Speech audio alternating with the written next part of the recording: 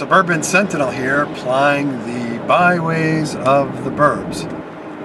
And today I'm headed to and through Newtown, Connecticut, which I'm sure most of you know is the town in which the Sandy Hook school massacre took place a little less than a year ago today.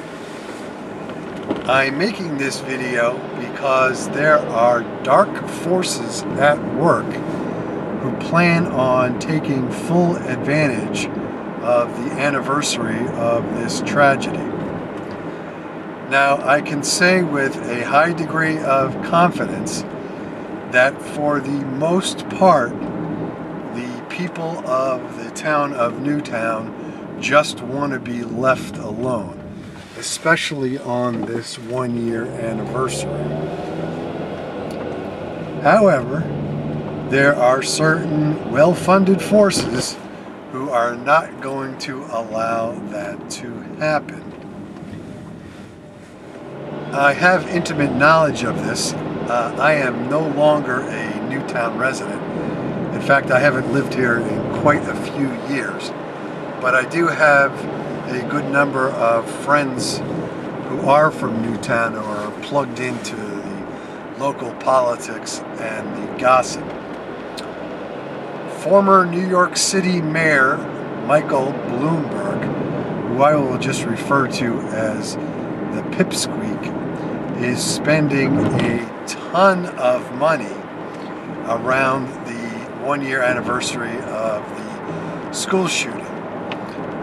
His anti-gun lobbying forces, and they are funded through a variety of groups, are going to be making a big deal out of the school shooting anniversary.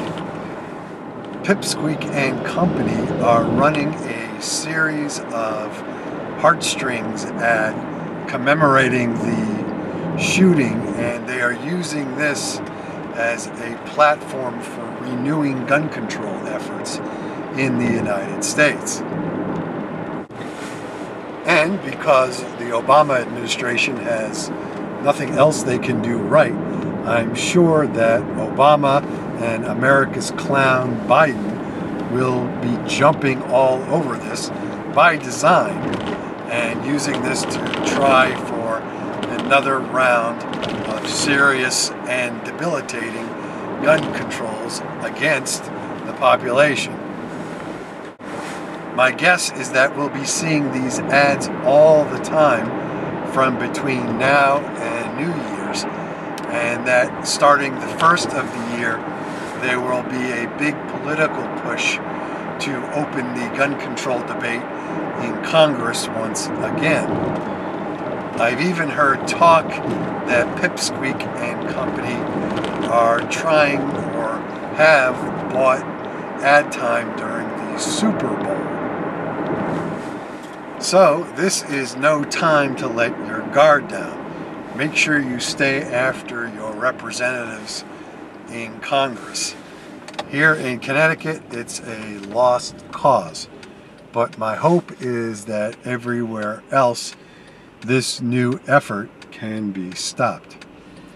And I'm coming up on the center of town here. Figure I'll go spend a few dollars locally on some gifts and such for the holidays, and then make my way down into the next town to see my boys over at Victorinox USA. Those are the Swiss Army knife people. You see, we're coming up on the giant flagpole. It's hard to imagine. The shootings were almost a year ago.